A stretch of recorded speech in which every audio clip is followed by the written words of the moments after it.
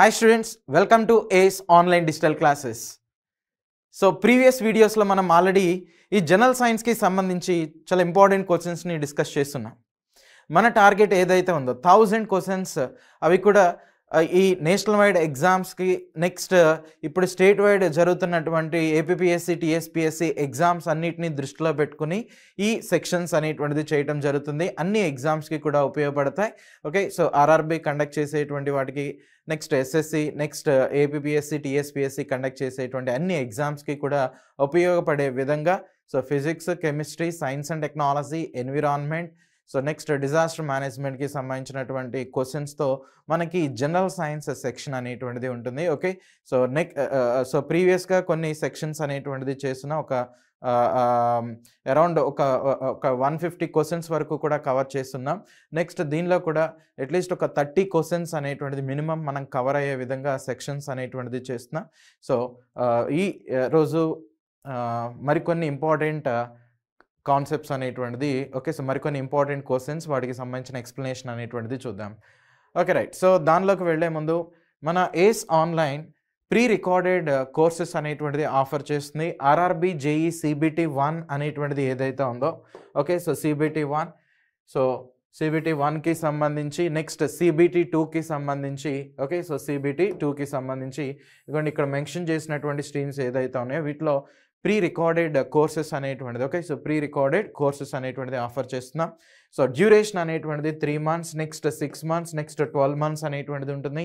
Next so ఇక్కడ course fee అనేటువంటిది తీసుకున్నట్లయితే జస్ట్ 4000 రూపీస్తోనే మీకు కోర్సెస్ అనేటువంటిది ఆఫర్ చేస్తున్నాం.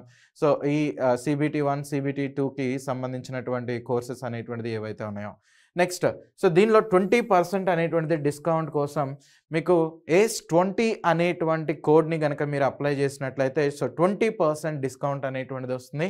ఓకే, సో RRBJE CBT 1 మరియు CBT 2 ఏవైతే ఉన్నాయో రెండింటికి కూడా మీకు కోర్సెస్ అనేటువంటిది ఈ ప్రీ రికార్డెడ్ కోర్సెస్ అనేటువంటిది ఆఫర్ చేయడం జరుగుతుంది. సో దీనికోసం మీరు చేయవలసిందల్లా ఈ గూగుల్ ప్లే స్టోర్ నుంచి ఏస్ ఆన్లైన్ అనేటువంటి యాప్ని డౌన్లోడ్ చేసుకుని సో అక్కడ మీరు కన్సర్న్డ్ మీ డీటెయిల్స్ అనేటువంటిది ఎంటర్ చేసిన తర్వాత సో ఫైనల్గా పేమెంట్ అనేటువంటిది కంప్లీట్ చేసిన తర్వాత మీకు ఆ లాగిన్ క్రెడెన్షియల్స్ అనేటువంటిది వస్తాయి. ఓకే రైట్, సో ఈరోజు ఈ క్లాస్కి సంబంధించి చూద్దాం. దీనిలో ఫస్ట్ క్వశ్చన్ అనేటువంటిది చూడండి. The presence of free dash is a substance makes it A conductor of electricity అంటున్నాడు. Conductor of electricity. Okay, so electricity అనేటువంటిది మోస్ట్లీ ఎలాంటి వాటి వల్ల జరుగుతుంది అనేటువంటి మీనింగ్తో ఇచ్చారు. సో పాజిట్రాన్స్ అనేవి, next protons, next electrons, next neutrons అనేటువంటివి. అఫ్ కోర్స్ మనం ఆటమ్ అనేటువంటి దాన్ని తీసుకున్నప్పుడు ఈ ఆటంలో న్యూక్లియస్ లోపల ఉండేటువంటివి ప్రోటాను, న్యూట్రాను, నెక్స్ట్ ఇక్కడ సుమారు 100 టైప్స్ ఆఫ్ పార్టికల్స్ అనేటువంటిది ఉంటాయి. ఓకే, సో ఒక 100 సబ్ అటామిక్ పార్టికల్స్ అనేటువంటిది ఉంటాయి. Atomic particles, so sub atomic particles అనేటువంటిది ఉంటాయి. అయితే ఇక్కడ మీరు అబ్జర్వ్ చేయొచ్చు ఎలక్ట్రాన్ అనేటువంటిది ఏమో ఇక్కడ మోస్ట్లీ ఈ న్యూక్లియస్కి బయట ఉంటుంది. సో కన్క్లూజన్ అనేటువంటిది తీసుకుంటే ఈ ప్రోటాన్, న్యూట్రాన్ ఏవైతే ఉన్నాయో వీటి న్యూక్లియన్స్ అంటాం. ఇవే కాకుండా న్యూక్లియస్లో ఇదిగోండి పాజిట్రాన్ అనేటువంటిది, పైజాన్, మీజాన్, ఇలాంటి సుమారు 100 టైప్స్ ఆఫ్ పార్టికల్స్ అనేటువంటివి ఉంటాయి అన్నమాట. ఓకే రైట్, అయితే ఇక్కడ వాడు అడుగుతుంది సబ్స్టెన్స్లో మోస్ట్లీ ఈ ఎలక్ట్రిసిటీ అనేటువంటిది పాస్ అవ్వడానికి ఏది రెస్పాన్సిబుల్ అంటున్నాడు. ఒక సబ్స్టెన్స్ అనేటువంటిది తీసుకున్నప్పుడు దానిలో ఏముంటాయి, మనకి మాలిక్యూల్స్ అనేటువంటిది ఉంటాయి. ఆ మాలిక్యూల్స్లో ఏముంటాయి, ఆటమ్స్ అనేటువంటిది ఉంటాయి. ఇదిగోండి ఇలా ఆటమ్స్ అనేటువంటి వాటిని కన్సిడర్ చేయండి. ఇది న్యూక్లియస్. సో ప్రతి ఆటమ్కి కూడా వ్యాలెన్సీ షెల్ అనేటువంటిది ఉంటుంది. ఆ వ్యాలెన్సీ షెల్లో ఉన్నటువంటి ఈ ఎలక్ట్రాన్స్ అన్నీ కూడా కలిసి ఒక ఎలక్ట్రాన్ క్లౌడ్ లాంటి దాన్ని ఫామ్ చేస్తాయి. ఈ ఎలక్ట్రాన్ క్లౌడ్ వల్లనే మనకి ఏమవుతుందంటే ఎలక్ట్రికల్ ఎనర్జీ అనేటువంటిది మోస్ట్లీ పాస్ అవుతుంది అనేటువంటిదిగా చెప్తాం. సో ఈ ఎలక్ట్రాన్స్ ఉండటం వల్లే కరెంట్ అనేటువంటిది, ఓకే, సో మోస్ట్లీ ఈ ఆ మెటీరియల్ అనేటువంటిది కండక్టర్ లాగా బిహేవ్ చేస్తూ ఉంటుంది. కాబట్టి ఆన్సర్ అనేటువంటిది ఏం తీసుకుంటాం, ఆప్షన్ సి అనేటువంటిది రైట్ ఆన్సర్ అనమాట. Okay, option C. So electrons అనేటువంటిది దీనికి సంబంధించినటువంటి రైట్ ఆన్సర్. ఆఫ్ కోర్స్ ఎలక్ట్రాన్ని ఎవరు డిస్కవర్ చేసింది, జేజే థామ్సన్ అనమాట. Okay, so J J Thomson electron discover చేసింది జేజే థామ్సన్, మీరు అబ్జర్వ్ చేయొచ్చు. సో నెక్స్ట్ క్వశ్చన్ చూడండి. నెక్స్ట్ క్వశ్చన్, సో ఈ క్వశ్చన్కి ఆన్సర్ ఏమొస్తుందో మీరు ట్రై చేయండి. ఈ క్వశ్చన్కి ఆన్సర్ అనేటువంటిది ఏమొస్తుంది, which among the following group of microorganisms are founded in the ducts of cows, mammary gland అనేటువంటిది ఇచ్చారు. సో కౌస్ మమ్మరీ గ్లాండ్ అనేటువంటిది. Okay, so A type of groups అనేటువంటిది, okay, A type of micro organisms అనేటువంటిది mostly ఈ mammary గ్లాండ్స్లో, cloves యొక్క mammary గ్లాండ్స్లో ఉంటాయి అనేటువంటి మీనింగ్తో ఇక్కడ ఇవ్వటం జరిగింది. ఎస్, సో మైక్రోకోకీ అనేటువంటిది, next micro bacteria, next lacto Basil అనేటువంటిది, నెక్స్ట్ వన్ తీసుకున్నట్లయితే సో క్యాలిఫోమ్ అనేటువంటివి ఇచ్చారు, క్యాలిఫోమ్స్. వీటిలో ఏది ఉంటాయి, ఏది కరెక్ట్ ఆన్సర్? ఎస్, తెలిసిన వాళ్ళు కామెంట్ చేయాలి. సో తప్పైనా పర్లేదు, ఇక్కడ ఆన్సర్ అనేటువంటిది ఏదైనా కానీ మీరు మీకు తెలిసినటువంటి దాన్ని కామెంట్ చేయండి. Yes,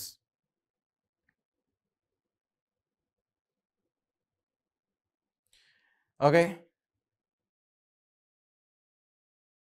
okay right. సో మీరు చూడండి, ఆన్సర్ అనేటువంటిది ఏంటి అంటే దీనికి ఇచ్చినటువంటి దానికి సో మైక్రోకోకీ అనేటువంటిది చెప్తాం. ఓకే, సో ఆప్షన్ ఏ అనేటువంటిది రైట్ ఆన్సర్ అనమాట, ఆప్షన్ ఏ. సో మోస్ట్లీ మీరు ఈ కౌస్ మమ్మరీ గ్లాండ్స్ ఇలాంటి వాటిని కనుక తీసుకున్నట్లయితే వీటిలో ఎలాంటి టైప్ ఆఫ్ డెరివేటివ్స్ అనేటువంటిది ఉంటాయంటే మైక్రోకోకీ అనమాట. అంటే నథింగ్ బట్ సో మైక్రోకోకస్ లెటసెస్ అనేటువంటిది, నెక్స్ట్ ఓకే సో మైక్రోకోకస్ అనేటువంటి డిఫరెంట్ వేరియంట్స్ అనేటువంటి వాటిని మనం మోస్ట్లీ వీటిలో అబ్జర్వ్ అనేటువంటిది చేయొచ్చు. సో ఇవి ఏం చేస్తాయి అంటే యాసిడ్స్ ఇలాంటి వాటిని ప్రొడ్యూస్ చేస్తాయి. ఓకే, సో యాసిడ్స్ ప్రొడ్యూసర్స్ లాగా.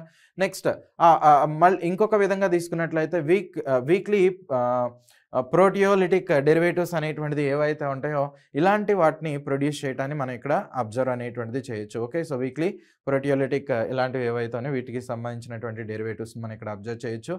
సో దీనికి ఆన్సర్ అనేటువంటిది తీసుకున్నట్లయితే ఆప్షన్ ఏ అనమాట. సో మైక్రోకోకీ అనేటువంటిదిగా చెప్తాం. ఓకేనా, సో కౌస్ మమ్మరీ గ్లాండ్లో ఉండేటువంటి micro organisms. Okay, so micro organisms, so మైక్రోకోకీ. Next one, next question అనేటువంటిది చూడండి. Next question, so east cells are good source of, so east cells are good source of. Yes, ఏమవుతుంది దీనికి answer అనేది? So మీరు ఏదైతే okay so మీకు తెలిసినటువంటిది try చేయండి, just మీ participation అనేటువంటిది ఉంటే చాలు. అది ఎలాంటి అది రాంగ్ అయినా కానీ పర్లేదు, జస్ట్ మీ పార్టిసిపేషన్ అనేటువంటిది ఉంటే చాలు. ఓకేనా, సో దీనిలో ఇప్పుడు ఈ సెక్షన్లో ఎక్కువగా ఈ బయాలజీకి సంబంధించినటువంటి బిట్స్ని ఎక్కువగా మీకు ఇవ్వటం అనేది జరిగింది. రైట్, సో ఇక్కడ ఒకసారి మీరు అబ్జర్వ్ చేయొచ్చు. East cells are good sources of vitamin A and B అని ఇచ్చారు, vitamin A and D, next vitamin B and D, next vitamin K అనేటువంటిది ఇచ్చారు, vitamin K. Yes, so answer అనేటువంటిది ఏమవుతుంది? ఎస్ ఎస్, సో ట్రై చేయండి, answer అనేటువంటిది ఏమొస్తుందో comment చేయండి. Yes, very good. Okay, so ఇక్కడ ఒకసారి చూద్దాం. So east cells are good source of, so ఎలాంటి డెరివేటివ్స్ అనేటువంటిది మోస్ట్లీ ఈస్ట్ సెల్స్లో ఉంటాయంటే nothing but vitamin B and D అనేటువంటిదిగా చెప్తాం. Okay, so vitamin B and D అనేటువంటిది మేజర్గా, సో ఈ రెండింటికి కూడా ఇది ఒక గుడ్ సోర్స్ లాగా కన్సిడర్ అనేటువంటిది చేయొచ్చు. కాబట్టి ఇక్కడ ఆన్సర్ అనేటువంటిది ఏమవుతుంది అంటే ఆప్షన్ సి అనేటువంటి దాన్ని కన్సిడర్ చేస్తాం. Okay, so vitamin B and D, vitamin B and D. Okay, so answer అనేటువంటిది మోస్ట్లీ సి అనమాట. Okay right, so next question అనేటువంటిది చూడండి. So bending of light at the boundaries between two media is the effect of. So bending of light అంటున్నాడు. Okay, so physics నుంచి ఇచ్చినటువంటి ఈ question అనేది చూడండి. Bending of light at the boundary between two media is the effect of, two media is the effect of. Okay, so scattering, next reflection, next refraction, next diffusion అనేటువంటిది ఇచ్చారు. ఓకేనా, so scattering, next reflection, refraction, diffusion. Yes, answer అనేటువంటిది ఏమవుతుంది? So ఒక మీడియంలో నుంచి ఇంకొక మీడియంలోకి, suppose ఇక్కడ మీరు అబ్జర్వ్ చేయొచ్చు, ఇదిగోండి లైట్ అనేటువంటిది పాస్ అవుతుంది, ఇక్కడ ఉన్నటువంటిది రేరర్ మీడియంగా కన్సిడర్ చేయాలి. సో రేరర్ ఎందుకంటే సో ఇది నథింగ్ బట్ ఎయిర్ కాబట్టి. ఓకే, సో ఎయిర్ కాబట్టి ఇది రేరర్ మీడియం. నెక్స్ట్ ఇది గ్లాస్, సో గ్లాస్ కాబట్టి ఇది డెన్సర్ మీడియం అనేటువంటిదిగా కన్సిడర్ చేస్తాం. అవునా, డెన్సర్ మీడియం, ఇది వచ్చేసరికి రేరర్ మీడియం అనమాట. Okay, so rarer medium. Next ఇది కనుక తీసుకున్నట్లయితే డెన్సర్ మీడియం అనేటువంటిదిగా చెప్తాం. సో రేరర్ అంటే ఏంటి? నెంబర్ ఆఫ్ పార్టికల్స్ అనేటువంటిది చాలా హై అనేటువంటి నెంబర్ ఆఫ్ పార్టికల్స్ అనేటువంటివి number of okay so number of particles అనేటువంటిది తక్కువగా కనుక ఉంటే దాన్నే మనం ఏమంటాం రేరర్ మీడియం అంటాం. అదే నెంబర్ ఆఫ్ పార్టికల్స్ అనేటువంటిది హై గనక ఉంటే సో దాన్ని ఏమంటాము అంటే నథింగ్ బట్ డెన్సర్ మీడియం అనేటువంటిదిగా చెప్తాం. ఓకే సో ప్రతిసారి ఎయిర్ అనేటువంటిది రేరరే అవుతుంది, లేదంటే ప్రతిసారి గ్లాస్ అనేటువంటిది డెన్సర్ అవుతుంది అని మనం ఏం చెప్పలేము. అలా ఇచ్చినటువంటి ఆప్షన్స్ని బేస్ చేసుకుని మనం తీసుకుంటాం, కంపారిజన్ చేసే చెప్తాం. ఫర్ ఎగ్జాంపుల్ డైమండ్ అనేటువంటిది ఇచ్చారు, డైమండ్. నెక్స్ట్ వన్ వచ్చేసరికి వాటర్ అనేటువంటిది ఇచ్చారు. Okay so water. ఇప్పుడు ఈ రెండిట్లో ఎవరు రేరర్ ఎవరు డెన్సర్ అంటే ఇదిగోండి డైమండ్ అనేటువంటి డెన్సర్గా చెప్తాం. ఓకే సో డైమండ్ అనేది డెన్సర్ మీడియం అనమాట. వాటర్ అనేటువంటిది తీసుకున్నట్లయితే మోస్ట్లీ రేరర్ మీడియం అనేటువంటిదిగా కన్సిడర్ చేస్తాం. వాటర్ అనేటువంటిది రేరర్ మీడియం అనమాట. ఓకే సో ఇలా మనం వీటికి సంబంధించినటువంటి కాన్సెప్ట్ అనేటువంటి దాన్ని ఇక్కడ క్లియర్గా అబ్జర్వ్ అనేటువంటిది చేయొచ్చు. సో ఇప్పుడు చూడండి లైట్ అనేది ఇలా ఒక మీడియంలో నుంచి ఇంకొక మీడియంలోకి వెళ్ళినప్పుడు బెండ్ అనేటువంటిది అవుతుంది కదా. సో ఇలా బెండ్ అవటాన్ని ఏమంటారు, దానికి మించి ఇంకా ఏమి ఇవ్వలేదు. Bending of light boundaries between two mediums అంటున్నాడు. Two mediums. సో దేనిలో నుంచి దేనికి వెళ్ళింది, రేరర్ నుంచి డెన్సర్కి వెళ్ళిందా, డెన్సర్ నుంచి రేరర్కి వెళ్ళిందా. ఓకే సో ఇలాంటిది ఏం మెన్షన్ చేయలేదు. అందుకని జనరల్గా మనం ఏం తీసుకుంటామంటే రేరర్ నుంచి డెన్సర్కి వెళ్ళింది కాబట్టి సో దాన్నే మనం ఏమంటామంటే రిఫ్రాక్షన్ అనేటువంటిదిగా చెప్తాం. ఓకేనా, రిఫ్రాక్షన్ అంటే వక్రీభవనం అనేటువంటిదిగా చెప్తారు. రిఫ్రాక్షన్. ఆప్షన్ సి అనేటువంటిది రైట్ ఆన్సర్ అనమాట. మరి రిఫ్లెక్షన్ అంటే ఏంటి, రిఫ్లెక్షన్ అంటే సో లైట్ అనేటువంటిది ఇన్సిడెంట్ అయిన తర్వాత కంప్లీట్గా ఇది బౌన్స్ బ్యాక్ అనేటువంటిది అవుతుంది. దీన్నే ఏమంటారంటే రిఫ్లెక్షన్ అనేటువంటిదిగా కన్సిడర్ చేస్తారు. నెక్స్ట్ స్కాటరింగ్ అనేటువంటిది కనుక తీసుకున్నప్పుడు scattering. Okay so scattering of light అంటాం. స్కాటరింగ్ అంటే ఏమని చెప్పచ్చు, స్కాటరింగ్ అంటే చూడండి సో లైట్ అనేటువంటిది తీసుకున్నప్పుడు దీనిలో ఉన్నటువంటి కలర్స్ అనేది ఏవైతే ఉంటాయి, వైట్ లైట్ అనేది తీసుకుంటే దానిలో 7 కలర్స్ ఉంటాయి. ఆ కలర్స్ అనేటువంటివి అట్మాస్ఫియర్లో ఉన్నటువంటి గ్యాసెస్తో ఎప్పుడైతే వాటి మీద ఇన్సిడెంట్ అనేటువంటిది అవుతాయో జస్ట్ అవి డైరెక్షన్ని చేంజ్ చేసుకుంటాయి. ఇలా డైరెక్షన్ అనేటువంటిది చేంజ్ అవుతుంది కానీ వాటి యొక్క వెలాసిటీలో మాత్రం ఎటువంటి చేంజెస్ అనేటువంటిది ఉండవు. డైరెక్షన్ చేంజ్ అయ్యి వెలాసిటీ చేంజ్ కాకపోతే దాన్ని ఏమంటారు అంటే స్కాటరింగ్ ఆఫ్ లైట్ అనేటువంటిదిగా కన్సిడర్ చేస్తారు. సో నెక్స్ట్ డిఫ్యూజన్ అంటే మూమెంట్ ఆఫ్ గ్యాసెస్ మాలిక్యూల్స్ని డిఫ్యూజన్ అనేటువంటిది. Okay so movement of gases మాలిక్యూల్స్ని diffusion అనేటువంటిదిగా చెప్తారు. ఇలా రిమైనింగ్ 4కి మనం ఈ ఓరియంటెడ్లో కన్సిడర్ అనేటువంటిది చేస్తాం. Okay right. So next one. So next question చూడండి, El Nino refers to temperature anomaly in the dash ocean అంటున్నాడు. ఓకే సో ఎలాంటి ఓషన్లో వచ్చేటువంటి ఆ టెంపరేచర్ రిలేటెడ్ డెరివేటివ్స్ని మోస్ట్లీ మనం ఎల్ నినోస్ అనేటువంటిదిగా, ఎల్ నినోస్ అని లా నినోస్ అని ఇలాంటివి మీరు వినుంటారు. ఎల్ నినోస్ అనేటువంటిది వేటికి సంబంధించింది, సో పసిఫిక్ ఓషన్లో వచ్చేటువంటి ఆ హాట్ బ్రీజెస్ ఏవైతే, ఆ వేడి గాలులు ఏవైతే ఉన్నాయో మోస్ట్లీ వాటిని ఏమనొచ్చు అంటే ఎల్ నినోస్ అనేటువంటిదిగా కన్సిడర్ అనేటువంటిది చేయొచ్చు అనమాట. Okay so L నినోస్ అనేటువంటిదిగా. So option B అనేటువంటిది ఇక్కడ ఇచ్చినటువంటి వాటిలో right answer, mostly El Nino. Okay so next one. So fungi can be divided as. So fungi ఇలాంటివి తీసుకున్నట్లయితే మైక్రో ఆర్గానిజమ్స్ ఏవైతే ఉన్నాయో వాటిని ఎలా డివైడ్ అనేటువంటిది చేస్తారు. సో అది ఈస్ట్కి సంబంధించి, లేదంటే మోల్డ్ అనేది, లేదంటే ఈస్ట్ అండ్ మోల్డ్ అని, నెక్స్ట్ బ్యాక్టీరియా అని. యాక్చువల్గా ఫంగీ అనేటువంటి దాన్ని ఎలా కన్స్ట్రక్ట్ చేస్తారంటే, ఎలా డివైడ్ చేస్తారంటే ఈస్ట్ అండ్ మోల్డ్ అనేటువంటిదిగా డివైడ్ చేయటం అనేటువంటిది జరుగుతుంది. ఓకే సో ఫంగీ అనేది ఒక మైక్రో ఆర్గానిజం డెరివేటివ్ అని చెప్తున్నాం కదా. మోస్ట్లీ ఇలాంటి వాటిని మనం నేచర్లో ఎక్కువగా ప్లాంట్స్లో కానీ, యానిమల్స్లో కానీ, హ్యూమన్ బీయింగ్స్లో కానీ, ఓకే సో హ్యూమన్ బీయింగ్స్ ఇలాంటి వాటిలో ఈ టైప్ ఆఫ్ డెరివేటివ్స్ని ఫంగీని మనం అబ్జర్వ్ చేయొచ్చు. సాయిల్ ఇలాంటి వాటిలో కూడా ఉంటాయి. మోస్ట్లీ వీటిని ఎలా కేటగిరైజ్ చేస్తారంటే 2 టైప్స్గా, ఒకటి ఈస్ట్ అండ్ మోల్డ్ అనేటువంటిదిగా కన్సిడర్ అనేటువంటిది చేస్తాం. కాబట్టి ఆన్సర్ అనేటువంటిది ఏమవుతుంది ఈ క్వశ్చన్కి, ఆప్షన్ సి అనేటువంటిది రైట్ ఆన్సర్ అనమాట. ఆప్షన్ సి అనేటువంటిది right answer.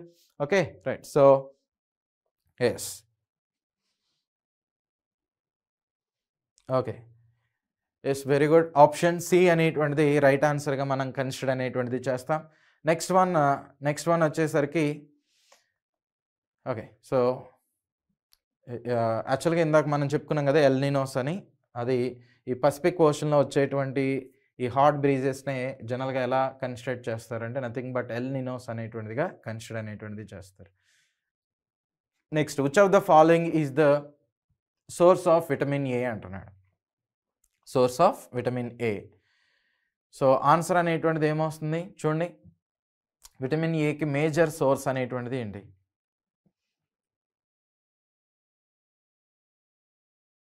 So streptococcus, next so రొడిటోరులా గ్రెసిల్లస్ అనేటువంటిది, నెక్స్ట్ బ్యాక్టీరియా, నెక్స్ట్ వన్ తీసుకున్నట్లయితే ఈస్ట్ అనేటువంటిది ఇచ్చారు.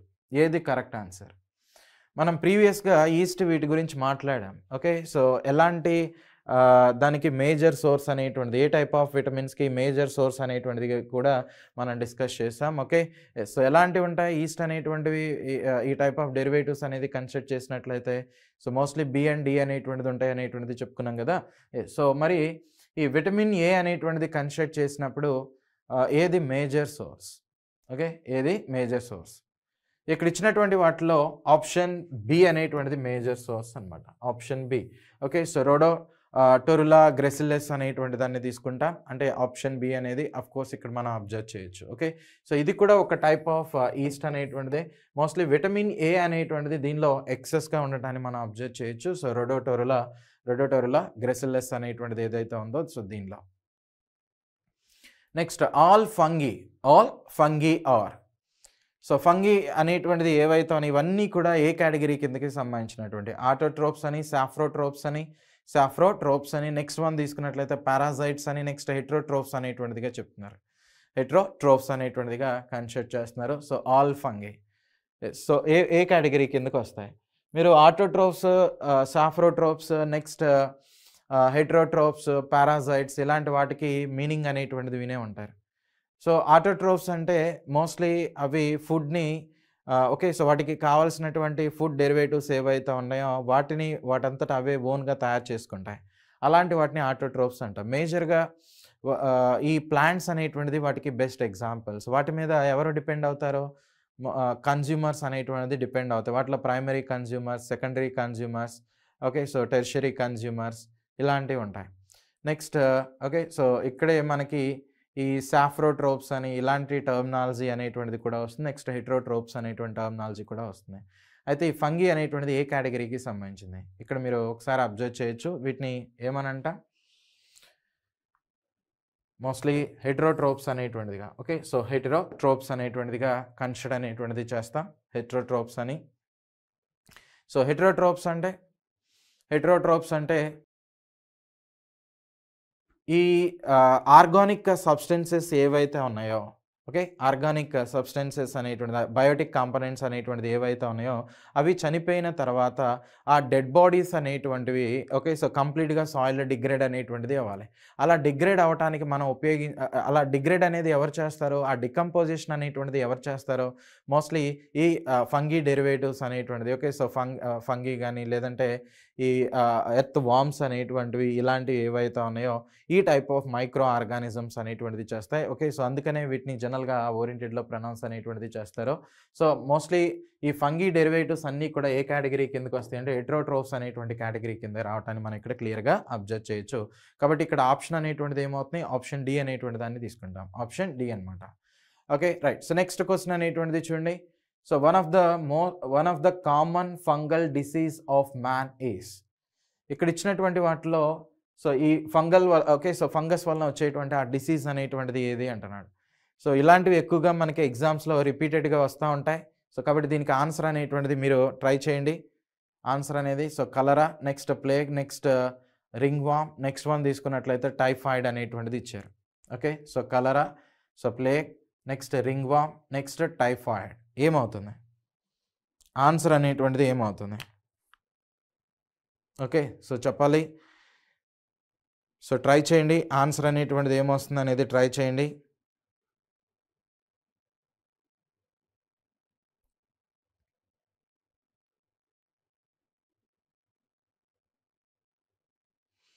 Okay, right.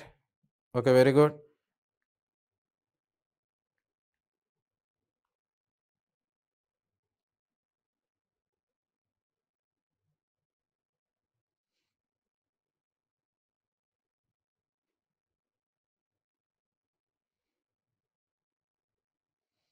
Okay, good. So ఇక్కడ చూడండి, దీనికి ఆన్సర్ అనేటువంటిది ఏమని తీసుకుంటాము అంటే సో కామన్ ఫంగల్ డిసీజ్ అనేటువంటిది. Okay, so fungal disease of man so ఏది అంటే ఇదిగోండి రింగ్ వామ్ అనేటువంటిది చెప్తాం. ఓకే, సో రింగ్ వామ్ అనమాట. ఆప్షన్ సి అనేటువంటిది ఏదైతే ఉందో అదే కరెక్ట్ వన్. మరి రిమైనింగ్ అనేటువంటిది వేటి వలన వస్తాయి? కలరా కావచ్చు, ప్లేగ్ అనేటువంటిది కావచ్చు, లేదంటే ఈ టైఫాయిడ్ ఇలాంటివి తీసుకున్నట్లయితే ఇవి బ్యాక్టీరియా వలన వస్తాయి అనమాట. Okay. So bacteria related diseases కాబట్టి మోస్ట్లీ ఇక్కడ ఇచ్చినటువంటి దానికి కరెక్ట్ ఆన్సర్ ఏంటంటే ఆప్షన్ సి, రింగ్ వార్మ్ అనేటువంటి దాన్ని కన్సిడర్ చేస్తాం. Option C. ఓకే. సో ఇక్కడ మీరు అబ్జర్వ్ చేయొచ్చు రింగ్ వార్మ్. ఓకేనా. సో నెక్స్ట్ రిమైనింగ్ అన్నీ కూడా ఫంగల్ వలన వచ్చేటువంటిది అయితే కావు. సో నెక్స్ట్ క్వశ్చన్ అనేది చూడండి, east is unlike bacteria in being అంటున్నాడు.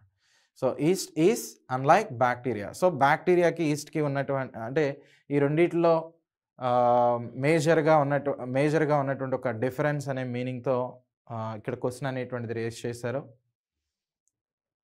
సో బ్యాక్టీరియాలోను ఈస్ట్లోను ఈ రెండిట్లో ఉన్నటువంటి ఆ డిఫరెన్స్ అనేది so unicellular, so next multi cellular, next ప్రోక్రయోటిక్, next one యూక్రయోటిక్ అనేటువంటిది, ఇక్రయోటిక్ అనేటువంటిది. ఓకే. సో ప్రోక్రయోటిక్, నెక్స్ట్ ఇక్రయోటిక్ అనేటువంటిది చెప్తున్నాం. సో ఏది ఏ కేటగిరీ కిందకు వస్తుంది? ఎస్. సో ఈస్ట్ బ్యాక్టీరియా అనేటువంటిది తీసుకున్నట్లయితే ఇక్కడ ఈస్ట్కి ఉన్నటువంటి స్పెషాలిటీ ఏంటి, వాటిని ఎలా కన్స్ట్రక్ట్ చేస్తారు? ఇక్రయోటిక్ అనేటువంటిదిగా తీసుకుంటారు. ఓకే. ఇక్రయోటిక్ ఆర్గానిజమ్స్ అనమాట. మరి ఈ బ్యాక్టీరియా అనేటువంటిది తీసుకున్నట్లయితే సో ప్రోక్రయోటిక్ ఆర్గానిజమ్స్ అనేటువంటిదిగా చెప్తాం. ఏంటి ప్రోక్రయోటిక్ అంటే ఏంటి, నెక్స్ట్ యూక్రయోటిక్ అంటే ఏంటి, ఈ రెండింటికి ఉన్న డిఫరెన్స్ ఏంటి? సపోజ్ మీరు యుక్రయోటిక్ అనేటువంటి కనుక అబ్జర్వ్ చేసినట్లయితే వాటిలో న్యూక్లియస్ అనేటువంటిది ఉంటుందన్నమాట. ఓకే. సో యుక్రయోటిక్ ఇలాంటి వాటిలో న్యూక్లియస్ అనేటువంటిది ఉంటుంది. మరి ప్రోక్రయోటిక్లో న్యూక్లియస్ అనేటువంటిది మోస్ట్లీ వాటిలో ఉండదనేది చెప్తాం. సో ప్రోక్రయోటిక్లో న్యూక్లియస్ అనేటువంటిది మోస్ట్లీ వీటిలో ఉండదన్నమాట. ఓకే. సో యుక్రయోటిక్లో మాత్రమే యుక్రయోటిక్, సో న్యూక్లియస్తో పాటుగా సమ్ అదర్ ఆర్గానల్స్ అనేటువంటిది కూడా ఉంటాయి. సో న్యూక్లియస్కి పక్కన సమ్ అదర్ ఆర్గానల్స్ అనేటువంటిది కూడా ఉంటాయి. సో ఇదే ఆర్గానల్స్ అనేటువంటిది ప్రోక్రయోటిక్ సెల్స్లో ఒక రైబోజోమ్స్ అనేటువంటి వాటిలో మనం ఇక్కడ అబ్జర్వ్ అనేటువంటిది చేయొచ్చు. సో కన్క్లూజన్ అనేటువంటిది తీసుకున్నట్లయితే సో ప్రోక్రయోటిక్ సెల్స్ ఏవైతే ఉన్నాయో వాటిలో న్యూక్లియస్ అనేటువంటిది ఉండదు. బట్ యుక్రయోటిక్ ఆర్గానిజమ్స్ ఏవైతే ఉన్నాయో వాటిలో మాత్రం సెల్స్ అనేటువంటిది ఉంటాయి.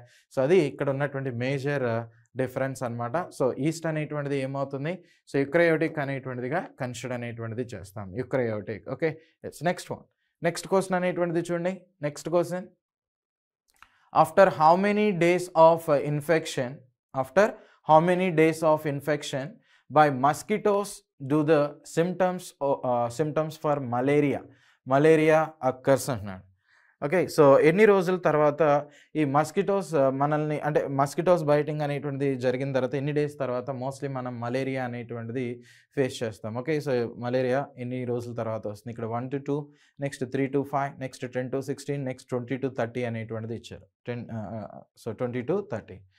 సో మలేరియా, సో ఈ ఫీమేల్ ఎనాఫిలస్ మాస్కిటో ఏదైతే ఉందో దీనివలన మలేరియా అనేటువంటిది వస్తుందని, సో ఈ మలేరియాకి సంబంధించినటువంటి ఈ లార్వా, ఓకే, సో ఆ ఎనాఫిలస్ మస్కిటోస్ లార్వా అనేటువంటి దాన్ని మస్కిటోస్ లార్వాని ఇరాడికేట్ చేయడానికి సో ఒక DDT అనేటువంటి ఒక కెమికల్ని ఉపయోగిస్తారని. Okay. So DDT, so dichloro diphenyl trichloro ethane అంటాం.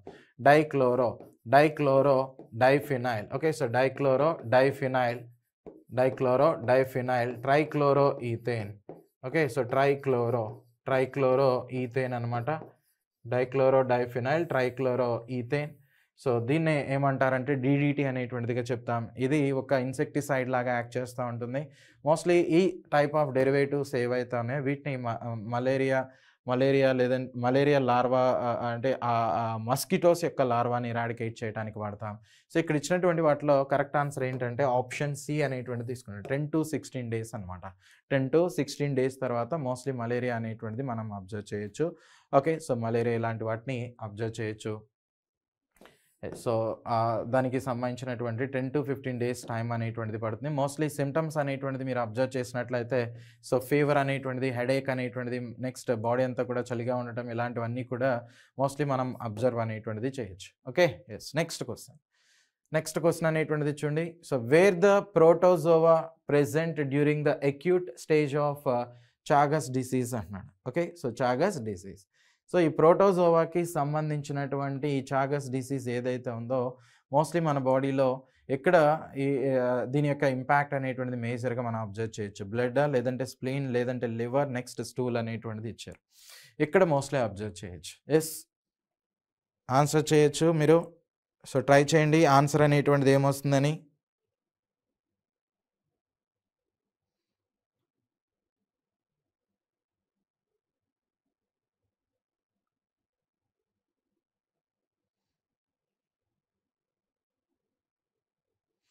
Okay. Okay right. So answer అనేటువంటిది చూడండి. సో ఏమొస్తుంది అండి, మోస్ట్లీ ఆప్షన్ ఏ అనేటువంటి దాన్ని తీసుకుంటాం. ఓకే, ఆప్షన్ ఏ అంటే బ్లడ్ అనేటువంటి దాన్ని కన్సిడర్ చేస్తాం అనమాట. బ్లడ్. సో మోస్ట్లీ బ్లడ్ అనేటువంటి వాటిలో వస్తుంది. చాగస్ డిసీజ్ అనేటువంటిది ఏదైతే ఉందో, అఫ్ కోర్స్ ఈ చాగస్ డిసీజ్ అనేటువంటిది ఇది ఒక vector Born parasitic disease అనేటువంటిదిగా consider చేస్తాం. ఓకే, ఇది ఒక పారాసైటిక్ డిసీజ్ అనమాట. సో దేని వలన వస్తుందంటే ఇదిగోండి, సో ట్రై అటోమైన్ బగ్ అనేటువంటిది ఏదైతే ఉందో ఈ బగ్ బైట్ చేయడం వల్ల వచ్చేటువంటి డిసీజే ఇది అనమాట. ఓకే, సో మోస్ట్లీ మనం ఇక్కడ వాటిని అబ్జర్వ్ చేయొచ్చు. బ్లడ్లో ఈ చాగస్ డిసీజ్ అనేటువంటిది. ఓకే, సో బ్లడ్ ఇలాంటి వాటిలో ఈ దీని యొక్క ఇంపాక్ట్ అనేటువంటిది మేజర్గా అబ్జర్వ్ చేయొచ్చు. ఓకే, సో ఆన్సర్ అనేది ఆప్షన్ ఏ అనమాట. Option A. నెక్స్ట్ క్వశ్చన్ అనేటువంటిది చూడండి. What is the incubation period of కాలా అజార్ డిసీజ్ అంటున్నాడు. So what is the incubation period, ఎంత ఉంటుందండి ఇంక్యుబేషన్ పీరియడ్ ఫర్ కాలా అజార్ డిసీజ్ అనేది? Yes, so 24 hours, next 1 month, next 2 to 4 months, next 7 days అంటున్నాడు. So ఎంత టైం ఉంటుంది ఆ ఇంక్యుబేషన్, అదే ఆ ఇంక్యుబేషన్ పీరియడ్ అనేటువంటిది ఎంత ఉంటుంది ఈ కాలా అజార్ డిసీజ్ అనేటువంటిది తీసుకున్నట్లయితే? అసలు ఫస్ట్ ఆఫ్ ఆల్ ఈ కాలా అజార్ డిసీజ్ అనేటువంటిది ఏదైతే ఉందో, okay, so mostly 2 to 4 months, 2 to 4 months ఇంత ఇంక్యుబేషన్ పీరియడ్ అనేటువంటిది తీసుకుంటాం. ఓకే, సో మోస్ట్లీ ఇది చాలా సివియర్గా ఇంపాక్ట్ అనేటువంటిది అవుతుంది. సివియర్గా అవుతుంది. సో మోస్ట్లీ స్ప్లీన్ అనేటువంటిది ఏదైతే ఉందో ఆ స్ప్లీన్ అనేది ఎన్లార్జ్ అవటం కావచ్చు. సో లివర్ అనేటువంటిది కూడా ఎన్లార్జ్ అనేటువంటిది అవటం కావచ్చు. నెక్స్ట్ నైట్ స్వెట్స్ అనేటువంటిది రావటం కానీ, ఓకే, సో స్వెట్ అనేటువంటిది ఎక్కువ మొత్తంలో రావటం అనేటువంటిది కావచ్చు. నెక్స్ట్ వన్ బ్లీడింగ్ అనేటువంటిది అవటం కానీ, సో స్కేర్లీ స్కిన్ అనేటువంటిది కానీ, కఫ్ కానీ, వీక్నెస్ కానీ. Okay right. So next weight loss అవటం అనేటువంటిది కానీ, నెక్స్ట్ డార్క్ అండ్ అషియన్ స్కిన్ అనేటువంటిది. సో నెక్స్ట్ టెంపరేచర్లో కూడా మోస్ట్లీ సివియర్గా టెంపరేచర్ రైజ్ అవటం కానీ, ఇవన్నీ కూడా వీటికి సంబంధించినటువంటి సిమ్టమ్స్గా కాలా అజార్ సిమ్టమ్స్ అనేటువంటిదిగా మేజర్గా కన్సిడర్ అనేటువంటిది చేయొచ్చు. ఓకే, సో కాబట్టి ఇక్కడ ఆన్సర్ అనేటువంటిది ఏమవుతుందంటే ఇంక్యుబేషన్ పీరియడ్ అనేటువంటిది తీసుకున్నట్లయితే 2 to 4 months అనేటువంటిదిగా చెప్తాం. సో ఆప్షన్ సి అనేటువంటిది రైట్ ఆన్సర్ అనమాట. Option C. Okay right. So next question అనేటువంటిది చూడండి. So which of the following disease are caused due to A virus అన్నాడు. Okay, which of the following diseases are caused due to A virus. So virus వల్ల వచ్చేటువంటి ఆ diseases ఏంటి? Ebola అని ఇచ్చారు, next AIDS అనేటువంటిది, నెక్స్ట్ సార్స్ అని, next all the above అనేటువంటిది ఇచ్చారు.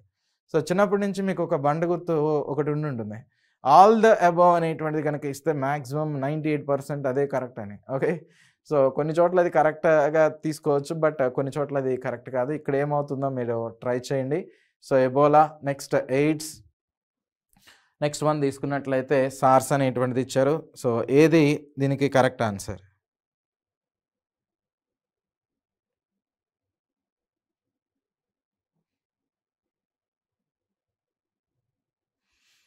ఎస్, ట్రై చేయాలి.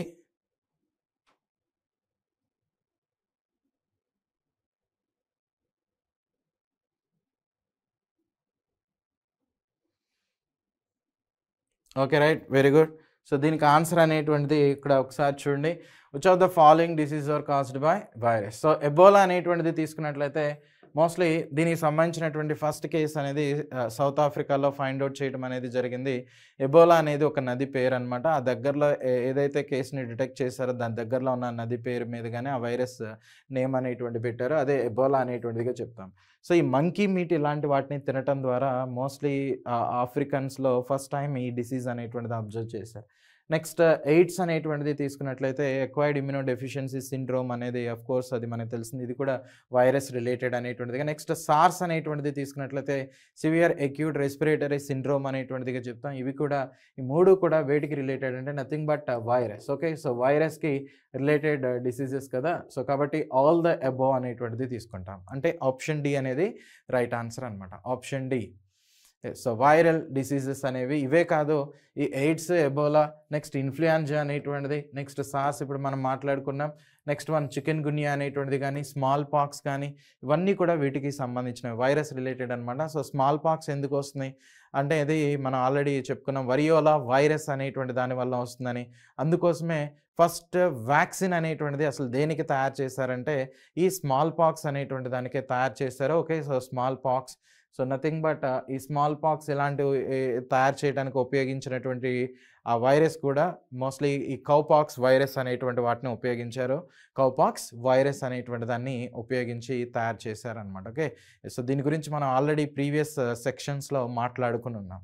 సో ప్రీవియస్ సెక్షన్స్లో డిస్కస్ చేస్తున్నాం. సో నెక్స్ట్ క్వశ్చన్ అనేది చూడండి, name the viruses that is transmitted through the biting of infected animals, birds and insects to a human అంటున్నాడు.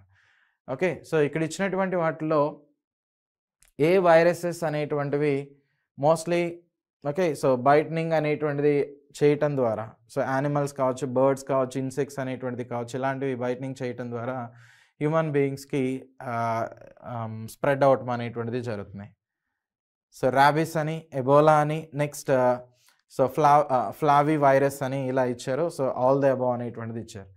So of course ఈ rabies కానీ, Ebola కానీ ఇవన్నీ కూడా మోస్ట్లీ మనకి ఎలా స్ప్రెడ్ అనేటువంటిది అవుతున్నాయి, యానిమల్స్ ద్వారానే. ఓకే, సో ఎక్కువగా యానిమల్స్ ద్వారా, నెక్స్ట్ ఈ బర్డ్స్ ఇలాంటి వాటి వలన ద్వారానే ఎక్కువగా స్ప్రెడ్ అనేటువంటిది అవుతున్నాయి. కాబట్టి ఇక్కడ ఆప్షన్ డి అనేటువంటి దాన్ని కన్సిడర్ చేస్తాం. Okay, so option D. So rabies ఇలాంటివి తీసుకున్నాం అనుకోండి, సపోజ్ నథింగ్ బట్ ఈ డాగ్స్ ఇలాంటి వాటి వలన కదా అది స్ప్రెడ్ అయ్యేది.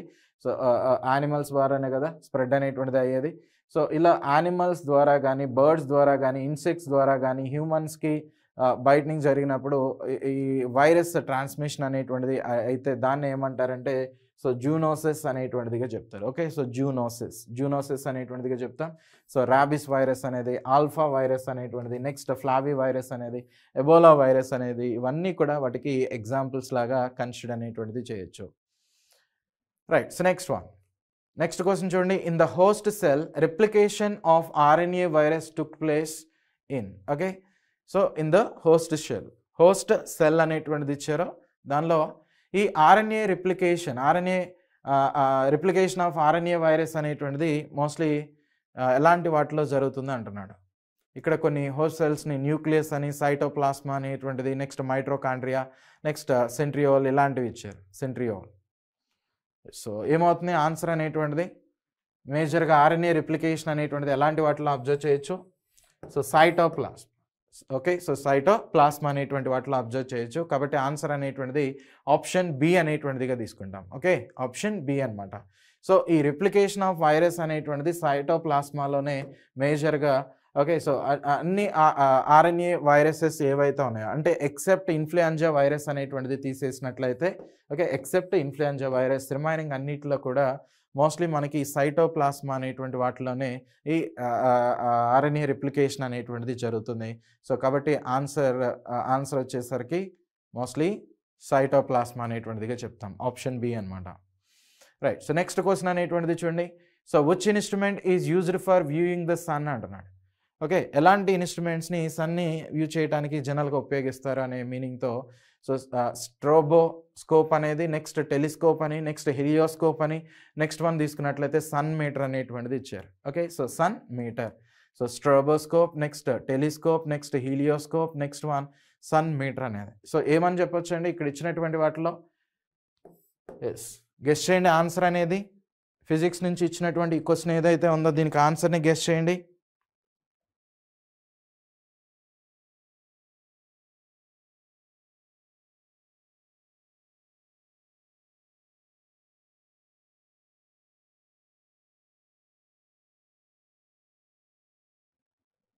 ఎస్, ట్రై చేయాలి. ఆన్సర్ ఏమొస్తుందో కామెంట్ చేయండి.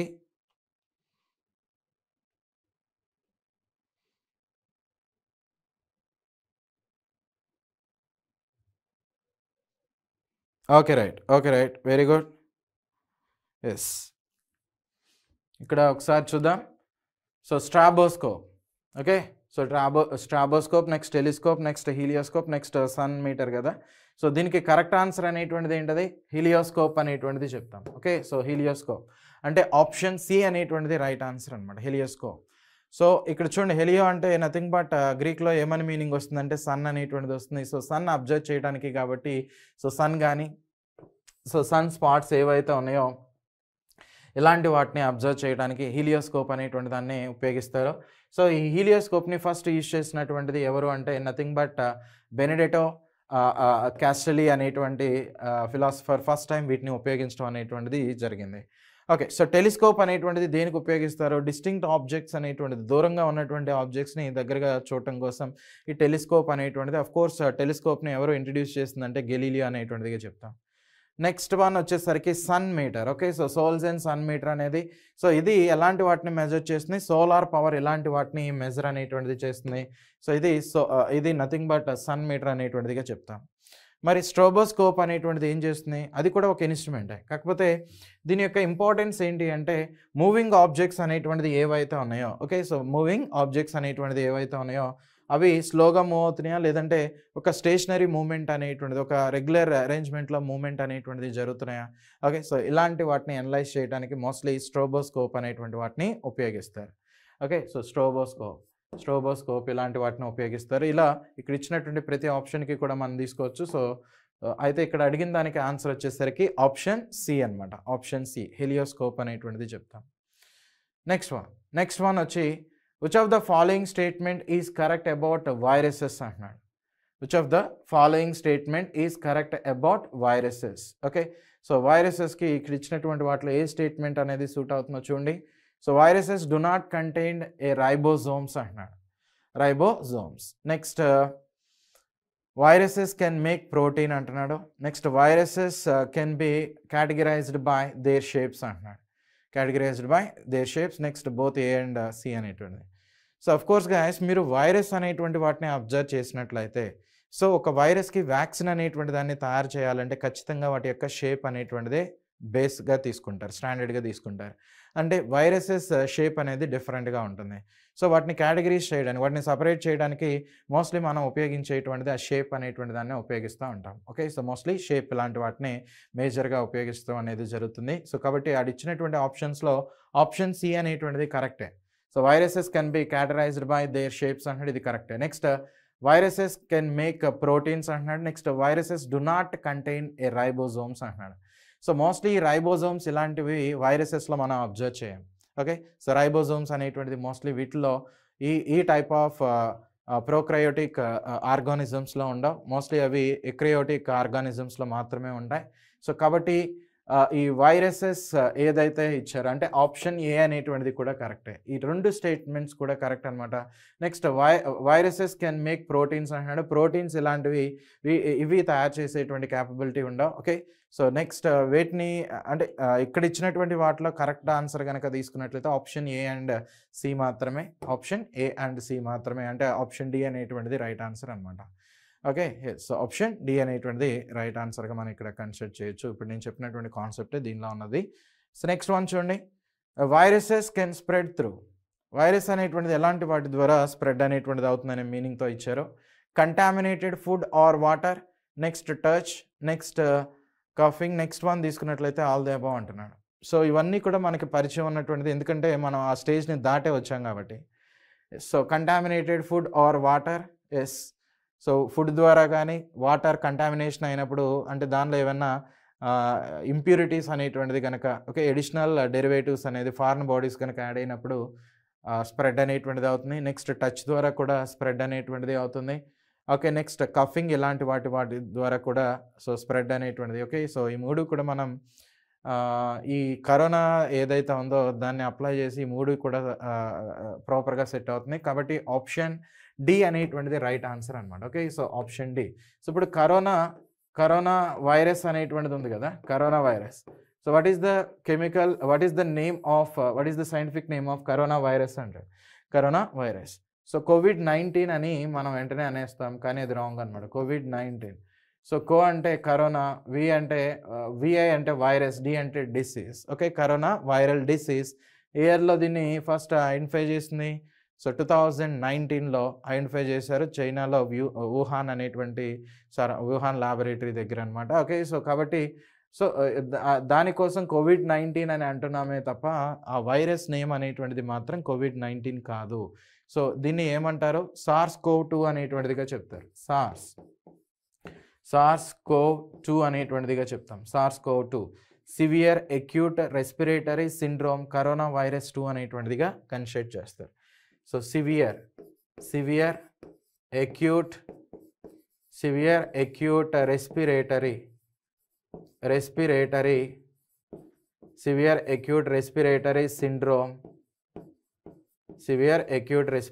సిండ్రోమ్ కరోనా వైరస్ 2 అనేటువంటిదిగా తీసుకుంటాం. Severe acute respiratory syndrome corona virus 2. So దీన్నే మోస్ట్లీ మనం కరోనా వైరస్ యొక్క సైంటిఫిక్ నేమ్ అనేటువంటిదిగా తీసుకోవచ్చు. ఓకే, సో ఇవన్నీ కూడా ఆ టైంలో మనకి ఫుడ్ ద్వారా, సో నెక్స్ట్ టచ్ ద్వారా కూడా, ఓకే మోస్ట్లీ ఫుడ్ ద్వారా, నెక్స్ట్ ఈ కఫింగ్ ఇలాంటి వాటి ద్వారా ఇవి స్ప్రెడ్ అవ్వటం అనేటువంటిది జరిగినాయి. సో టచ్ అంటే వైరస్ మన చేతి మీద ఉంటే ఆఫ్ కోర్స్ దాని ద్వారా కూడా, షేక్ హ్యాండ్ ద్వారా, టచ్ ద్వారా కూడా ఇవన్నీ కూడా జరిగినాయి. Yes.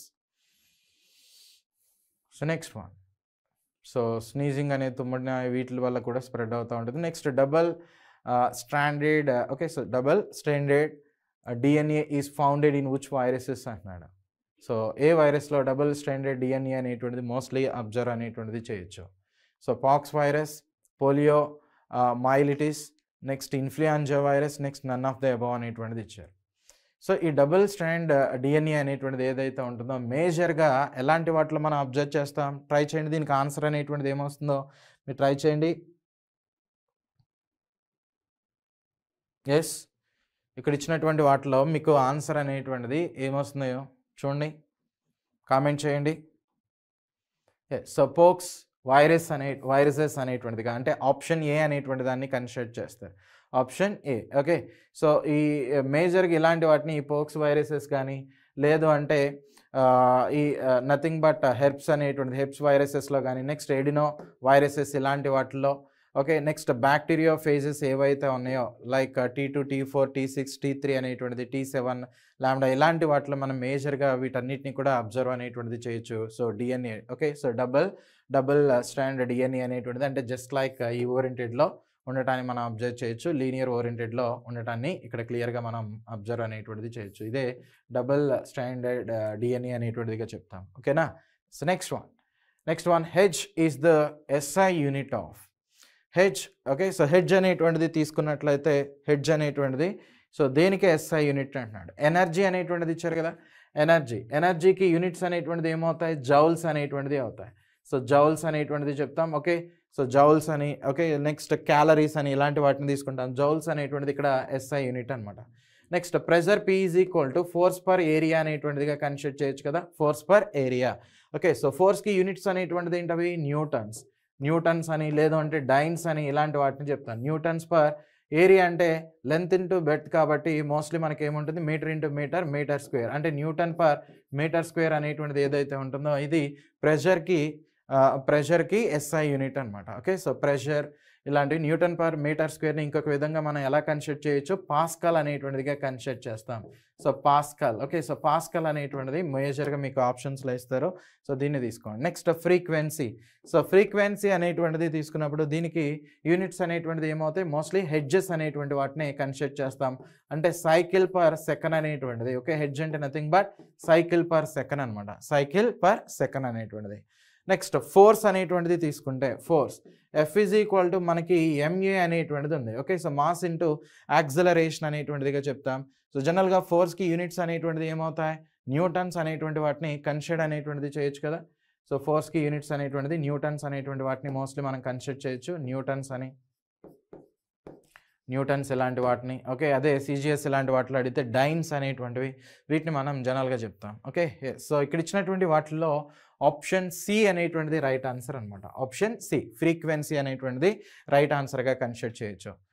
Okay right. Next question అనేటువంటిది చూడండి. ఏ virus is made up of DNA are RNA genome inside A protein shell noun as. Okay, so A వైరస్లో DNA are RNA genome అనేటువంటిది మోస్ట్లీ ఆ ప్రోటీన్ షెల్స్లో ఎగ్జిస్ట్ అవటాన్ని అబ్జర్వ్ చేయొచ్చు. ఓకే, సో అలాంటి వాటిని ఏమని pronounce చేస్తారని అడుగుతున్నారు.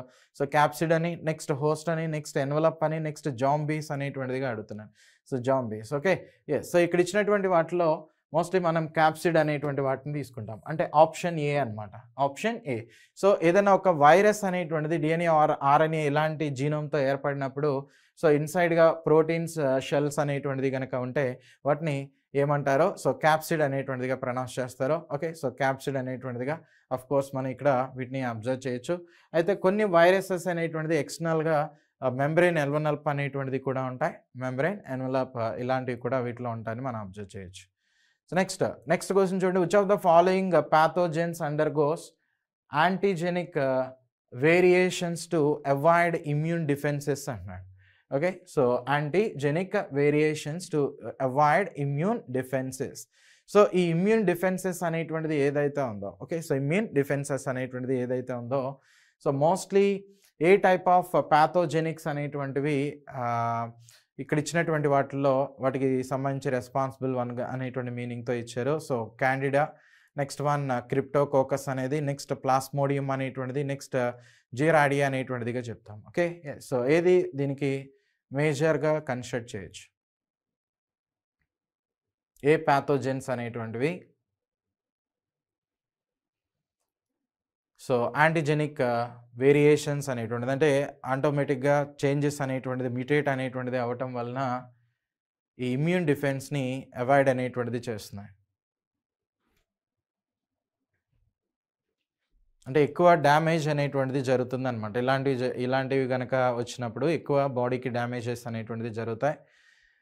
సో ఏమంటారు ఇక్కడ ఇచ్చినటువంటి వాటిలో ఆన్సర్ అనేటువంటిది ఏమవుతుంది, ప్లాస్మోడియం అనేటువంటిది చెప్తాం. అంటే ఆప్షన్ సి అనేటువంటి వాటిని కన్సిడర్ చేయొచ్చు, ఆప్షన్ సి అనమాట. Okay, so plasmodium.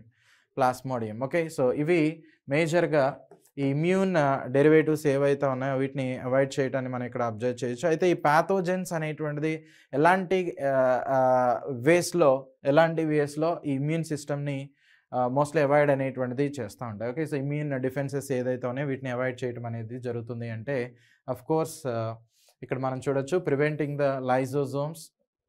Okay, so lysosomes ఇలాంటివి, lysosomes from fusing, next escaping the ప్యాథోజోమ్స్ before lysosomes fuse అనేటువంటిది ఇచ్చారు.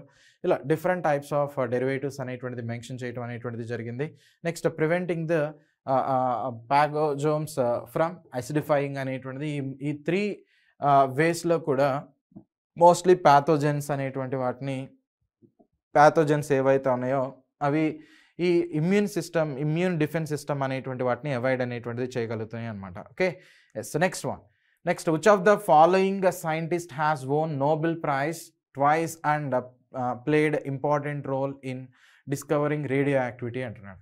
సో రేడియో యాక్టివిటీ అనేటువంటి కాన్సెప్ట్ని యాక్చువల్గా అసలు ఇంట్రడ్యూస్ చేసిందే ఇదిగోండి హెన్రీ బెకరల్ అనమాట. Henry Becquerel.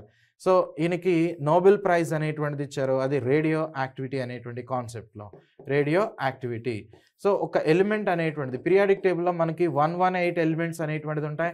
ఈ 118 ఎలిమెంట్స్లో ఓన్లీ అటామిక్ నెంబర్ 82 అబౌవ్ 82 ఏవైతే ఉన్నాయో ఆ ఎలిమెంట్స్ మాత్రమే, ఓన్లీ ఫ్యూ ఎలిమెంట్స్ మాత్రమే రేడియో యాక్టివిటీ నేచర్ని ఎగ్జిబిట్ చేస్తున్నాయి. ఎందుకని ఫ్యూ ఎలిమెంట్స్ ఎగ్జిబిట్ చేస్తున్నాయి, దానికి ఉన్న రీజన్ ఏంటి, ఇవన్నీ కూడా ఇంట్రడ్యూస్ చేసినటువంటి ఆ కాన్సెప్ట్ని రివీల్ చేసింది హెన్రీ బెకరల్. అందుకని ఇన్ని father of radio activity, that to natural radio activity. Okay, so father of natural radio activity అనేటువంటిదిగా consider చేస్తాం. Radio activity, father of natural radio activity. So father of natural radio activity అనేటువంటిదిగా తీసుకుంటాం. ఓకేనా. So మరి artificial radio యాక్టివిటీని ఎవరు introduce చేసింది, Marie Curie అనమాట. Artificial radio activity. Okay, artificial radio activity కాన్సెప్ట్ని introduce చేసింది Marie Curie. So Marie Curie వీళ్ళిద్దరూ కూడా మోస్ట్లీ అంటే వీరిద్దరు కూడా భార్యాభర్తలు అనమాట. Okay, so wife and husband. So వీళ్ళకి నెక్స్ట్ హెన్రీ బెకరెల్కి ముగ్గురికి కలిపి రేడియో యాక్టివిటీ అనేటువంటి కాన్సెప్ట్లో 1903లో నోబెల్ ప్రైజ్ అనేటువంటిది ఇచ్చారు. నోబెల్ ప్రైజ్ అనమాట. Okay, so 1903లో henry బెకరెల్, next one పేరీ Curie, next one Marie Curie, వీళ్ళు ఎవరైతే ఉన్నారో ఈ ముగ్గురికి కలిపి 1903లో దేనిలో వచ్చింది వీళ్ళకి నోబెల్ ప్రైజ్ అనేది, ఫిజిక్స్లో నోబెల్ ప్రైజ్ అనేటువంటిది వచ్చింది. ఓకే, మళ్ళీ 1911లో, ఓకే, సో 1911లో మేరీ క్యూరీకి ఇంకొక ప్రైజ్, మేరీ క్యూరీకి మళ్ళీ నోబెల్ ప్రైజ్ అనేది వచ్చింది. అది దేనిలో అంటే కెమిస్ట్రీలో అనేటువంటిది అనమాట. ఓకే, సో కెమిస్ట్రీలో మళ్ళీ నోబెల్ ప్రైజ్ అనేటువంటిది రావడం జరిగింది. సో ఫస్ట్ లేడీ అనమాట. So first women to win Nobel prices in different sectors అనేటువంటిది చెప్తాం, డిఫరెంట్ ఫీల్డ్స్గా. ఓకే, సో ఒకటి ఫిజిక్స్లో, ఒకటి కెమిస్ట్రీలో, రెండు కూడా దేనికి రిలేటెడ్ అంటే ఈ రేడియో యాక్టివిటీ అనేటువంటి కాన్సెప్ట్కి.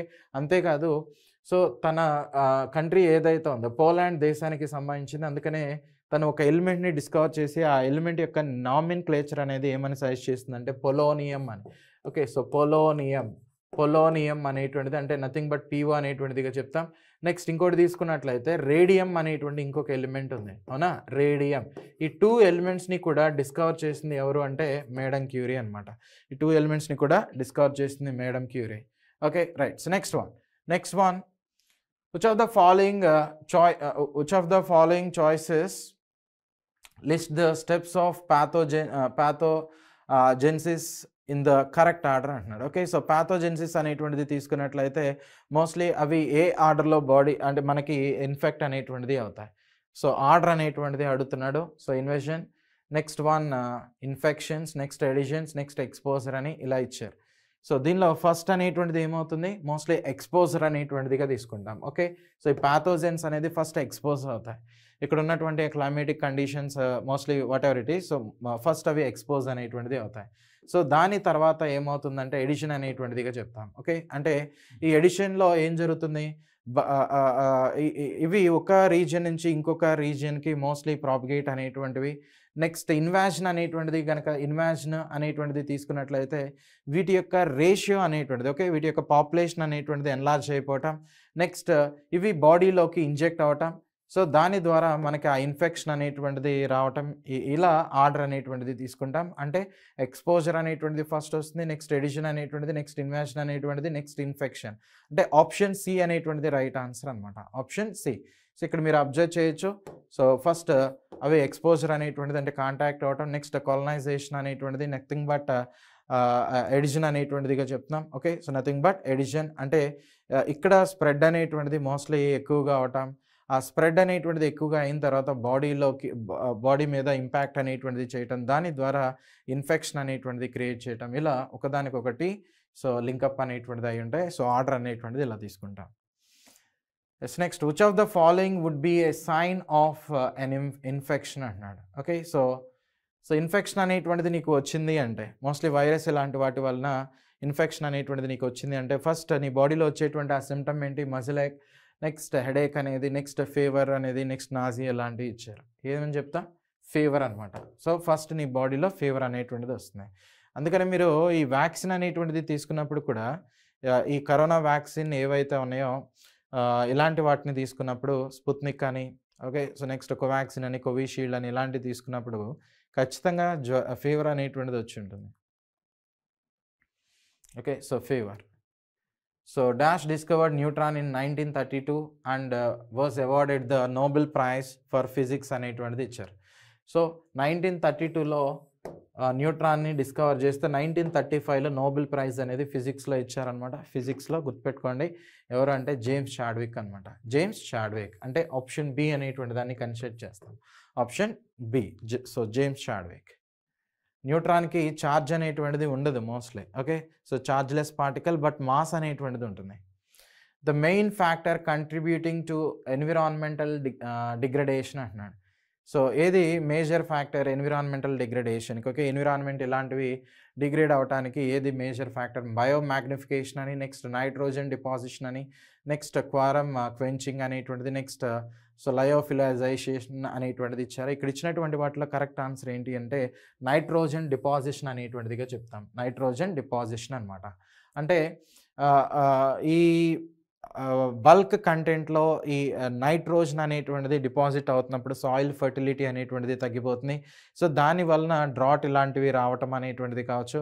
సో ఇలా ఒకదాంతో ఒకటి లింకప్ అనేటువంటిది ఉంటాయి. సో ఎన్విరాన్మెంటల్ డిగ్రేడేషన్కి మేజర్గా నైట్రోజన్ డిపాజిషన్ అనేటువంటిది రెస్పాన్సిబుల్ ఫ్యాక్టర్ లాగా మనం కన్సిడర్ అనేటువంటిది చేస్తాం ఇక్కడ ఇచ్చినటువంటి వాటిలో. ఓకేనా, సో బయోమాగ్నిఫికేషన్ వీటి వలన డిగ్రేడేషన్ అనేటువంటిది మోస్ట్లీ తక్కువ ఇంపాక్ట్ అనేటువంటిది ఉంటాయి. బయోమాగ్నిఫికేషన్ వల్ల ఇలాంటివి జరగవు. ఓకే, సో ఇచ్చినటువంటి వాటిలో నైట్రోజన్ డిపాజిషన్ అనేటువంటి దాన్ని తీసుకుంటాం. నైట్రోజన్ డిపాజిషన్ ఆఫ్ కోర్స్ ఇక్కడ మనం అబ్జర్వ్ చేయొచ్చు. సో సాయిల్లో ఎక్కువగా అయిపోయినా నెక్స్ట్ సో లేదంటే సాయిల్లో ఎక్కువగా నైట్రోజన్ డిపాజిట్ అయిపోతే ప్లాంటేషన్ అనేటువంటిది జరగదు. మోస్ట్లీ ప్లాంటేషన్ అనేటువంటిది జరగదు.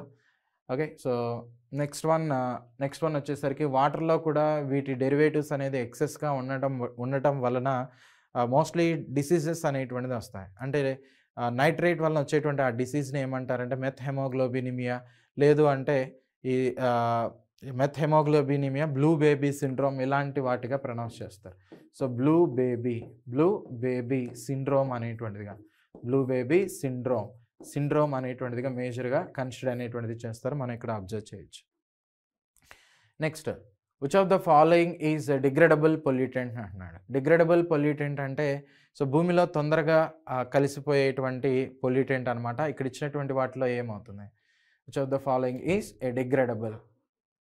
ఓకే, సో ప్రీవియస్గా ఇచ్చినటువంటి దాన్ని కూడా ఇక్కడ చూడండి, the major factor contributing the environmental degradation. Okay, environmental degradation, so nothing but nitrogen deposition అంటున్నాం. సో నైట్రోజన్ అనేటువంటిది అప్రోప్రియేట్ అమౌంట్లో ఉన్నప్పుడు మాత్రమే మనకు ప్లాంటేషన్ అనేటువంటిది జరుగుతుంది. ఎక్కువగా ఉన్న ప్లాంట్స్ అనేటువంటివి ఇబ్బంది అవుతాయి. నెక్స్ట్ తక్కువగా ఉన్నా కానీ ప్లాంటేషన్ మీద ఎక్కువగా ఇంపాక్ట్ అనేటువంటిది జరుగుతుంది. ఎందుకంటే నైట్రోజన్ అనేటువంటిది ఎసెన్షియల్ ఎలిమెంట్స్ ఫర్ ప్లాంట్స్ గ్రోతింగ్ కాబట్టి ఓకే, సో వాటర్లో ఈ ఇంప్యూరిటీస్ అనేటువంటిది ఉన్నప్పుడు మోస్ట్లీ మనకి డెత్ అనేటువంటిది కూడా రావడానికి ఎక్కువ ఛాన్సెస్ అనేటువంటిది ఉన్నాయి. సో WHO ప్రకారం పర్మిసిబుల్ లిమిట్ ఎంత అంటే నైట్రేట్స్ ఇన్ వాటర్ 45 mg/L అనేది చెప్తాం. సో ఈ క్వశ్చన్కి ఆన్సర్ ఏంటి వస్తుందో చెప్పండి. సో డిగ్రేడబుల్ పొల్యూటెంట్ అనేటువంటిది ఏంటి? Okay, so A type of pollutants అనేటువంటిది mostly which of the following is a degradable pollutant? Chemicals, metals, vegetable waste, next plastic అనేటువంటిది ఇచ్చారు. ఓకే, సో ప్లాస్టిక్ ఇలాంటిది ఇచ్చారు. ఏమవుతుంది? డిగ్రేడబుల్ అంటే ఈజీగా సాయిల్లో డిగ్రేడ్ అనేటువంటిది అవ్వాలి. ఓకే, సాయిల్లో కలిసిపోవాలన్నమాట. సో ఎలాంటి పొల్యూటెంట్స్ అనేటువంటిది ఇక్కడ ఇచ్చినటువంటి వాటిలో సాయిల్లో కలుస్తాయి? కెమికల్సా? అన్ని కెమికల్స్ కూడా కలవు కదా. కొన్ని DDT ఉంది. DDT ఎక్కడ స్ప్రే చేస్తే ఆ ఏరియా మొత్తం కూడా పొల్యూట్ అయిపోయింది. వాటర్లో స్ప్రే చేస్తే వాటర్ పొల్యూట్ అయింది. నెక్స్ట్ సాయిల్ మీద పడినప్పుడు సాయిల్ పొల్యూట్ అవటం, ఎయిర్లో ఈ పొల్యూటెంట్స్ అనేది కలిసినప్పుడు ఎయిర్ పొల్యూషన్, ఇవన్నీ కూడా మనకి జరిగింది. అసలు ఎన్విరాన్మెంటల్ ఇష్యూస్ స్టార్ట్ అయిందే DDT అనేటువంటి ఒక కెమికల్ వలన. నెక్స్ట్ మెటల్స్ అనేటువంటివి కూడా అన్ని సాయిల్లో డిగ్రేడ్ అనేటువంటిది అవ్వవు. ఓకే, సాయిల్లో డిగ్రేడ్ అవ్వటం అనేటువంటిది జరగదు. సో నెక్స్ట్ ప్లాస్టిక్ అనేటువంటిది అసలు సాయిల్లో డిగ్రేడ్ అనేది అవ్వదని మనకి తెలిసినటువంటిదే. సో ఒక ప్లాస్టిక్ మెటీరియల్ సాయిల్లో డిగ్రేడ్ అవ్వడానికి దానికి ఉన్న థిక్నెస్ని బేస్ చేసుకుని అరౌండ్ 20 years నుంచి 20,000 years టైం అనేటువంటిది పడుతుంది. సో అక్కడ ఉన్న థిక్నెస్, దానిలో ఉపయోగించిన ఆ ప్లాస్టిక్ కెమికల్ డెరివేటివ్ని బట్టి డిపెండ్ అవుతున్నాయి. మరి ఏది ఈజీగా డిగ్రేడ్ అవుతుందంటే వెజిటబుల్ వేస్ట్ అనేటువంటిది చెప్తాం. Vegetable waste. సో ఇలాంటివి ఈజీగా సాయిల్లో డిగ్రేడ్ అనేటువంటిది అవుతాయి. కాబట్టి ఆప్షన్ సి అనమాట, option C. Okay guys, so ఇది ఓవరాల్గా ఈరోజు క్లాస్కి సంబంధించినటువంటివి. మోస్ట్లీ మనం బయాలజీకి రిలేటెడ్గా ఉన్నటువంటి ఎక్కువ బిట్స్ని, దట్టు ఈ వైరసెస్, బ్యాక్టీరియా, ఫంగి, వీటికి రిలేటెడ్ క్వశ్చన్స్ అనేటువంటిది చూసాం. ఎందుకంటే ఈ టైప్ ఆఫ్ క్వశ్చన్స్ అనేటువంటిది ఎక్కువగా అడుగుతున్నారు కాబట్టి. ఓకే, సో ఇవన్నీ కూడా ఒకటికి ఈ క్వశ్చన్స్ అనేది ఒకసారి మీరు చూడండి. నెక్స్ట్ మన ఏస్ ఆన్లైన్ ద్వారా ఈ SSCJE నెక్స్ట్ SSCJEకి నెక్స్ట్ వన్ కనుక తీసుకున్నట్లయితే SSCJEకి. ఓకే, సో జేఈకి రెండింటికి కూడా సో ప్రీ రికార్డెడ్ కోర్సెస్ అనేటువంటిది ఆఫర్ చేస్తున్నాం. సో మీరు SSCJE అనేటువంటిది తీసుకున్నట్లయితే ఇక్కడ ప్రీ రికార్డెడ్ వీడియోస్ అనేది మోస్ట్లీ మీకు 3 months, 6 months, 12 monthsకి సో కోర్సెస్ అనేటువంటిది ప్రొవైడ్ చేస్తున్నాం. ఇక్కడ కోడ్ అనేటువంటిది మీరు ACE20 అనే కోడ్ను ఉపయోగించడం ద్వారా 20% డిస్కౌంట్ అనేటువంటిది కూడా అడిషనల్గా పొందొచ్చు. రైట్, సో నెక్స్ట్ ఈ SSCJE ఏదైతే ఉందో దానిలో పేపర్ 1, పేపర్ 2కి మోస్ట్లీ మీకు ఈ ప్రీ రికార్డెడ్ కోర్సెస్ అనేటువంటిది ఆఫర్ చేస్తున్నాం ఈ స్ట్రీమ్స్కి. సో నెక్స్ట్ ఇక్కడ 3 months 6 months 12 monthsలో డ్యూరేషన్ అనేటువంటిది ఉంటుంది. మీకు అడిషనల్గా బెనిఫిట్ అనేటువంటిది రావడం కోసం 20% డిస్కౌంట్ అనేది అటైన్ చేయడానికి ఏజ్ 20 అనేటువంటి కోడ్ని మీరు ఉపయోగించినట్లయితే 20% డిస్కౌంట్ అనేటువంటిది వస్తుంది. ఓకే, సో కాబట్టి ఎవరైతే ఈ కోర్సెస్ అనేది ఎస్ఎస్సి కావచ్చు ఆర్ఆర్బికి సంబంధించినటువంటి ఈ ప్రీ రికార్డెడ్ కోర్సెస్ అనేటువంటిది కావాలనుకుంటున్నారో ఏస్ ఆన్లైన్ యాప్ ద్వారా వీటిని డౌన్లోడ్ చేసుకుని మీరు పేమెంట్ అనేటువంటిది చేసిన తర్వాత లాగిన్ క్రెడెన్షియల్స్ అనేటువంటిది ఆటోమేటిక్గా మీ మొబైల్కి పంపించడం జరుగుతుంది. Okay right. సో ఇది ఈ సెక్షన్కి సంబంధించి మరొక సెక్షన్తో మళ్ళీ ఇంకొన్ని ఇంట్రెస్టింగ్ క్వశ్చన్స్తో రైట్. సో ఈసారి కూడా ఎక్కువ ఒకే సబ్జెక్ట్ మీద మ్యాక్సిమం ఒకే సబ్జెక్ట్ మీద ఎక్కువ క్వశ్చన్స్ వచ్చే విధంగా మనం ఈ సెక్షన్స్ అనేటువంటిది చూద్దాం. Okay right, thank you.